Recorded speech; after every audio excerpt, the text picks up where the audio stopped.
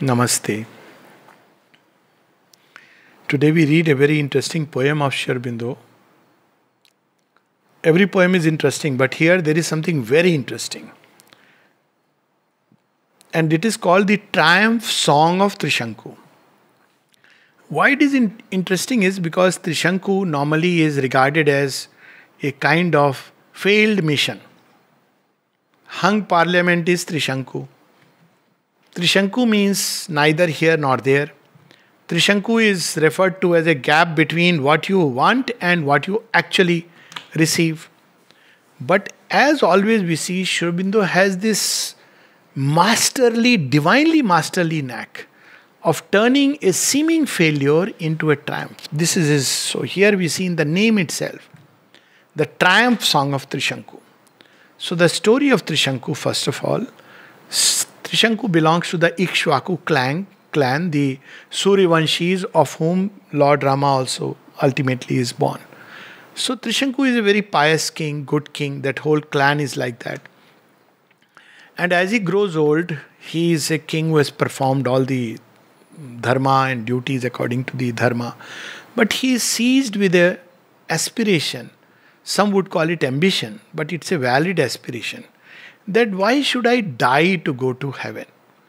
I have been a righteous person. I have not done anything wrong in my life. I have lived according to dharma. Why can't I go bodily in this mortal body to heaven? Look at it, the aspiration of physical. It is not physical immortality. This is a wrong way to understand Sri Aurobindo's yoga. It is divinization of matter. Physical immortality is a consequence. So he wants the physical body also to taste the immortality which is found only in the heavens. He knows that, not the Asuric way. Asuric way is that, I'll control the conditions of death. You may control all the conditions of death, but death will find its door. But is there a way that the body also tastes immortality? Like the mother says that, even the body shall taste. Remember God. It's in Savitri.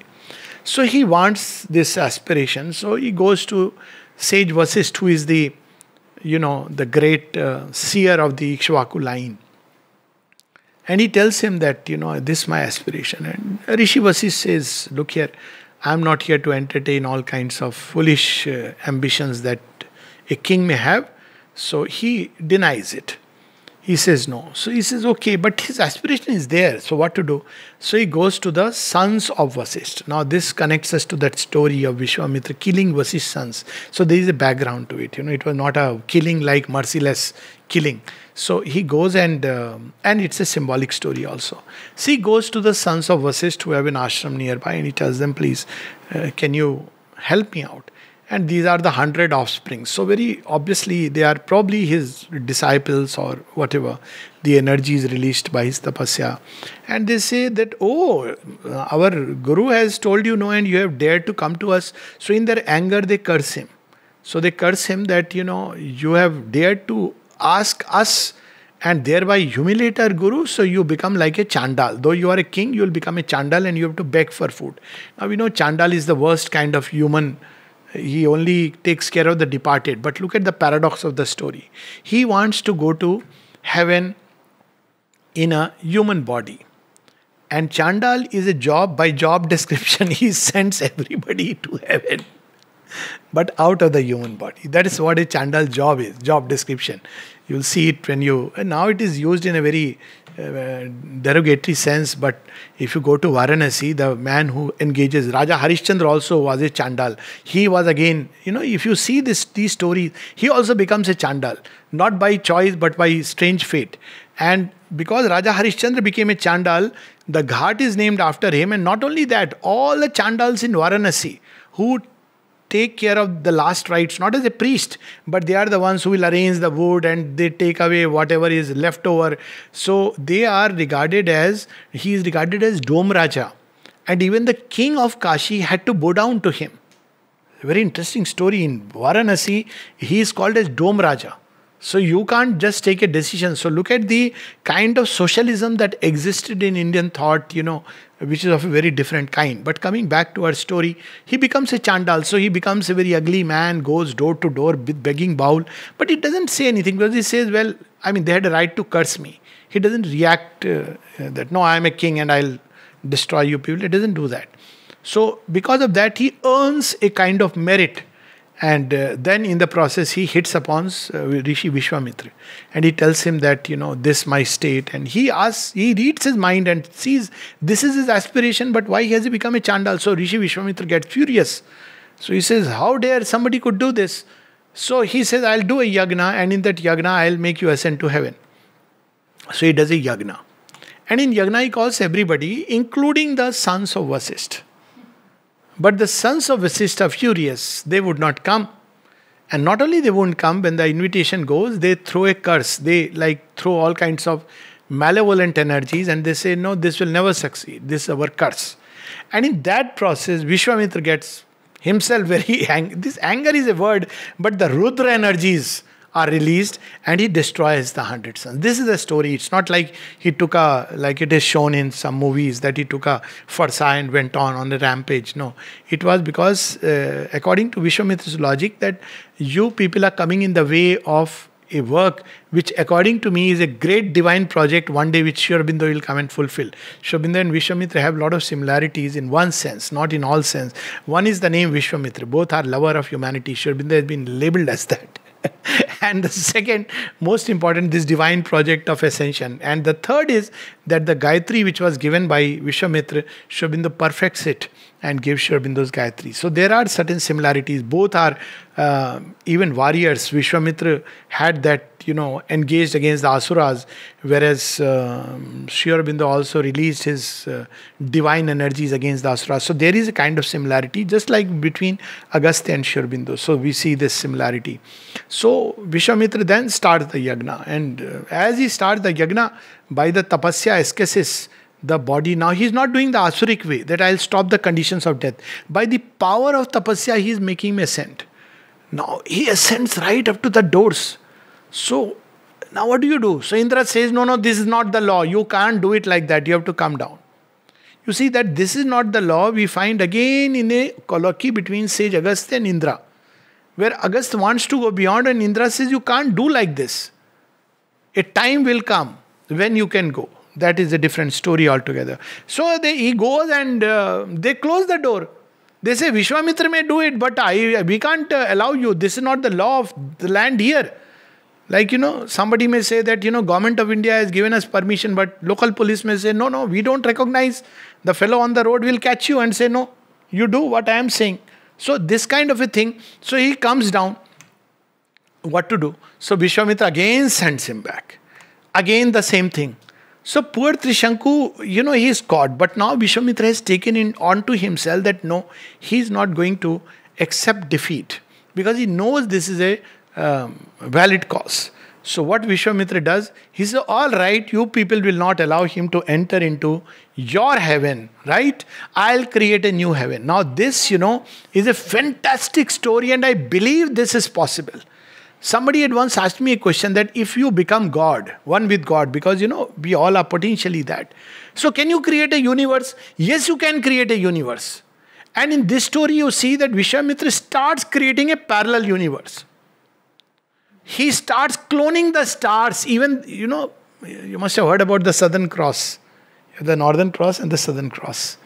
So he starts creating stars. And when he has created a parallel universe, probably today we see all the star-studded sky.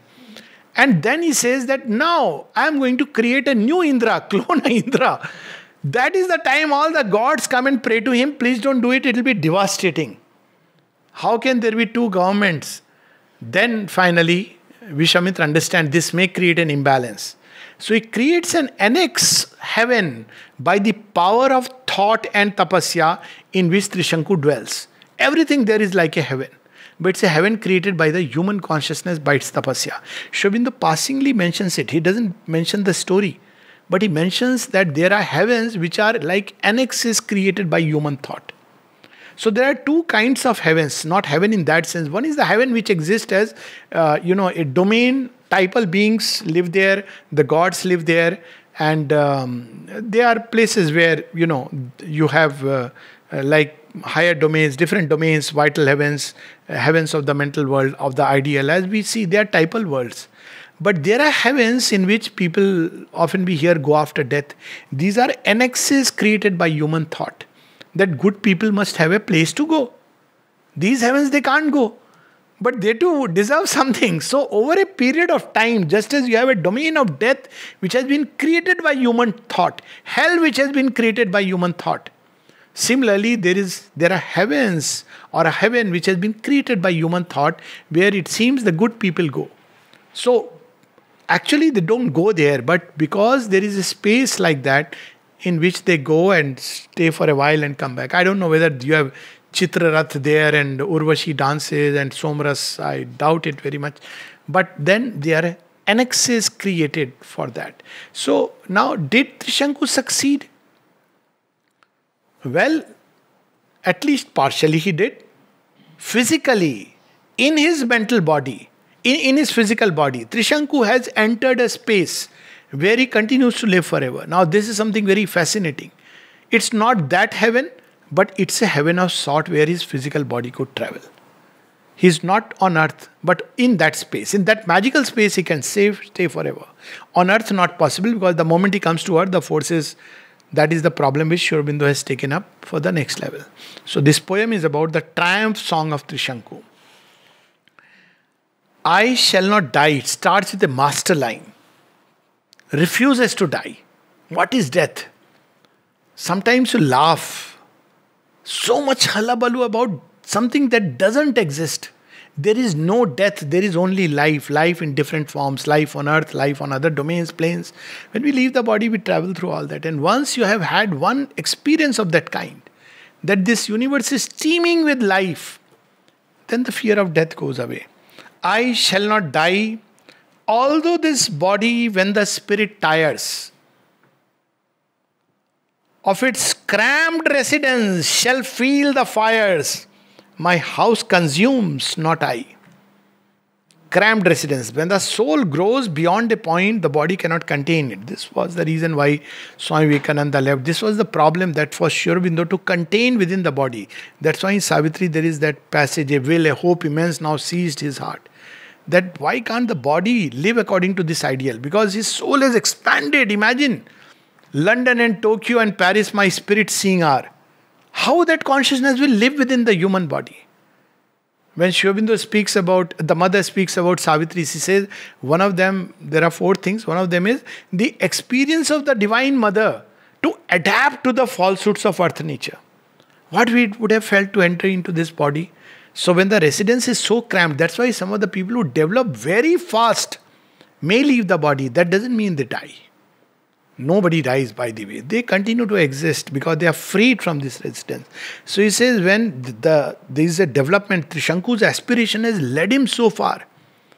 So when the body is consumed by the fire, body is consumed, not I. I shall not die. My house consumes. The body is the house, and I am the householder. The soul is the householder. Leaving that case, I find out ample and ethereal room. I expand into space. My spirit shall avoid the hungry tomb, deceiving death's embrace. Death can embrace me. Excuse me. No way. So how it will deceive? It will become so vast. Jojo surusa mukh bisrava tasudun kapi roop dikhava.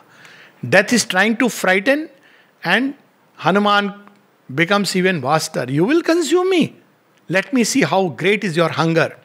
I am greater than your hunger. So this hungry tomb, hunger that is death, this spirit of devouring ends up ourselves being devoured. That is the Upanishadic saying. So here there is an indirect reference to that.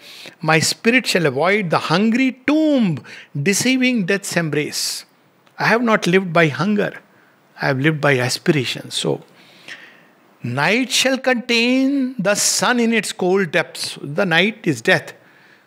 Death at one place is described in Savitri as the remnant, eater of the cold remnants of the sun. When stars collapse, they enter into that space. Call it, I don't know, dark matter or black hole or whatever. It doesn't matter. Matter, never matter. Mind, never mind. That was Bertrand Russell. Okay. Spirit, keep it high. Okay, that is my addition. So, night shall contain the sun in its cold depths. Time too must cease. There will be a time when anyways there will be a pralaya. The stars that labor shall have that release. I cease not, I remain. Human consciousness is beyond time, beyond space. It has the capacity to go and identify with the eternal. So he says, even pralaya cannot destroy me. It can take away the gods. It can take away the suns, the stars. But you cannot destroy me because I am beyond that. The first seeds, now I am not only beyond the end, I am also beyond the beginning. The first seeds were sown on earth. I was already old. Even before matter is formed, thus Jivatman has jumped into this darkness of inconscient. Matter comes later. Let's have a holiday of an adventure. Where will you go? It's too bright here. Let's enter the night. You can't see anything, yes, but your torch fire is there with us as our light. Okay? But we need some little fun. Enough fun you will have.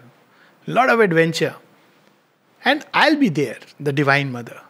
What form you'll be there? Sometimes I'll be hidden in the womb of darkness, you cannot see me. Sometimes I'll come as nature, sometimes as life, sometimes as mind, climbing into your thought. And then one day I'll reveal myself to you as the Divine Mother, the radiant form. So the Divine Mother also plunges. So the first seeds were sown on earth. That comes much later, living forms. I was already old. And when now unborn planets shall grow cold, my history proceeds. So there are many planets and stars that are taking birth, we know that. Yet to take birth. That's how creation is, out of that energy. And even when they have taken birth and grown old, look at the stretch of consciousness. My history will proceed. I will not. Even when they are, the unborn ones are born and they will grow cold. So people often say, oh, sun will grow cold, sun will grow cold. Some 5,000 billion years. 5,000 years is enough. Man will grow into the new being. So this is how. I am the light in stars, the strength of lions and the joy of mornings. I am man and maid and boy, Protean, infinite. I can change and adapt. Whatever container you'd give me, I'll enter that. This is how the soul has journeyed. And people who have the experience, Maulana Rum says that, no, why should I be afraid of dying? I was a rock, I died, became a plant. I died, became a tree. I died, I became a bird. I died, I became a beast. I died, I became a man. Even in human life, don't we die a number of times? बचपन के दिन भुलाना देना अच्छा है भूल गया ना अभी otherwise you'll be forever a little baby dependent. When you leave behind, you die to your childhood. Of course, the essence always remains. When you die to the child, you grow adult. When you die to the foolish adolescent, you become a mature adult. When you die to the mature adult, you become a wise old man. When you die to the old wise man, you become a child full of wonder and delight again. Isn't it? So, what is the fear of death? It's a forward movement. So here he reveals, I am the light. The way we can outgrow this fear of death is to remember we are infinite. Anantoham, Anandoham. I am the light in stars, the strength of lions. Just imagine. And the joy of mornings. Only the master poet is, doesn't it sound like who? In the blue of the sky, in the green of the forest, whose is the hand that has painted the glow? In the strength of a man, in the beauty of woman. Look here. In stars, the strength of lions and the joy of mornings, I am man and maid and boy, Protean, infinite. I can change like anything because I'm infinite. But if we fix ourselves, that's when death starts. Death starts when we say, you know who I am? I am Dr. So and so. Now I've started dying. Or when I say, you know who I am? Take out a card and flash. You know who I am? I'm Sharma and Verma and Pandey and Singh. I began to die. But when you say I am the child who has built this universe and live in that universe, how can you die? You're everywhere. That is also me. This is death, poor fellow. What will he do? Not poor fellow, dirty fellow, but he will, he has this scavenger, no? So dirty fellow. So what he will take? He will come and take this body. You say, doesn't matter, I inhabit all things. So this is a question of, I am a tree. Now people often get insulted. So you tell them that you can insult my name, yeah. You can't insult me because you don't even know me. I am a tree that stands out singly from the infinite blue.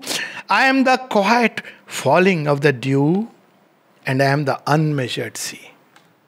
Look at the contrast. I am the tree standing out against that sky, infinite blue. But I am also the dewdrop, also the unmeasured sea. All these things I am, and yet I am something beyond them.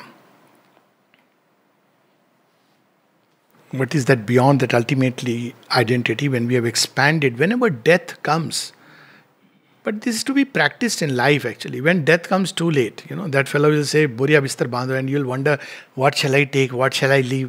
Arey, I like this person, I am so attached, like the ancient Egyptian queens, kings and queens. They carried even the maids along with them. Just imagine, how silly it would be. So better, obviously, that you'll take to heaven. So that time you are like, what shall I take? What shall I leave? No, we don't have to live like that. You can tell death, I, in the highest sense, have made you. Do your job. But you can't take me. You can break this house of clay. So he says, I hold the sky. So when you become so vast that you are boundless, every day we must practice this boundlessness of space and endlessness of time. And it liberates us. I hold the sky together and bear the teeming earth. I was the eternal thinker at my birth. So it is that divine consciousness which holds the sky, at the same time upbears this earth, both at once that extreme and at once this matter. And at the same time, I have taken birth as a human being in whom I have built up the thought.